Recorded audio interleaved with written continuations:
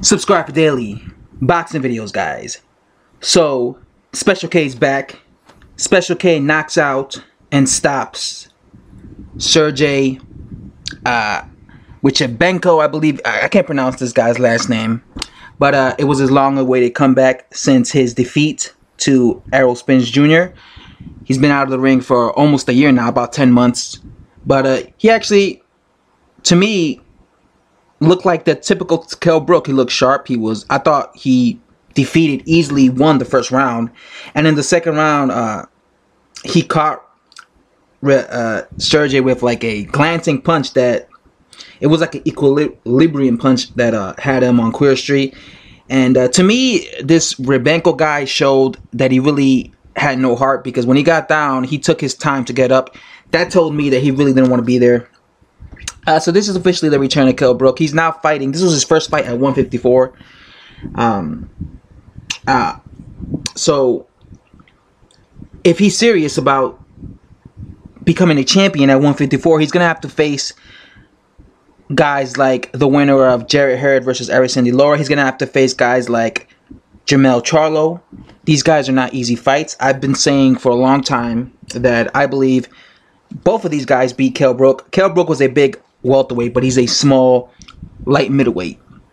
I would pick, although I think Jarrett Hurd is not as skilled as KELL BROOK, I would actually pick him to beat KELL BROOK, because the way to beat KELL BROOK is to put pressure on him.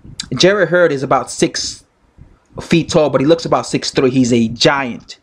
If he beats Erickson De Laura and KELL BROOK fights him, he's going to have a guy. If you look at Jarrett Hurd is a guy who fights very aggressive, nonstop, and who has a tremendous chin. He'll be able to take everything that KELL BROOK has to offer, and he'll walk KELL BROOK down. And I'll definitely also pick Jermell Charlo to beat KELL BROOK.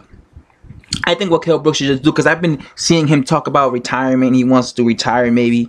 So I think what he should do is, again, unless, because I just remembered, Saddam Ali fights at 154. Saddam Ali used to be a welterweight, so I think Saddam Ali would be the smartest choice rather than Jarrett Hurd or Jermell Charlo. For, I think that's the reasonable, way to go, rather than going after, like I said, the Charlos or Jarrett Hurd, because these guys are just too big, in my opinion, for KELL BROOK. But someone like Saddam Ali, who was a former welterweight himself, and they're the same height, they're about 5'8", 5'9". That's a good, in my opinion, if he wants to win a belt at 154, I think he should go that route. But like I said, if he wants to be a champion at 154, but like I said, he also has the option of Amir Khan.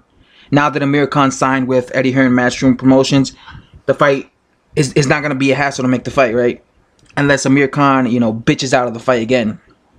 But yeah, it was a very one-sided fight. The fight only lasted 2 rounds. There's really nothing to say there. I thought KELL BROOK was throwing his jab, typical KELL BROOK, throwing little hooks.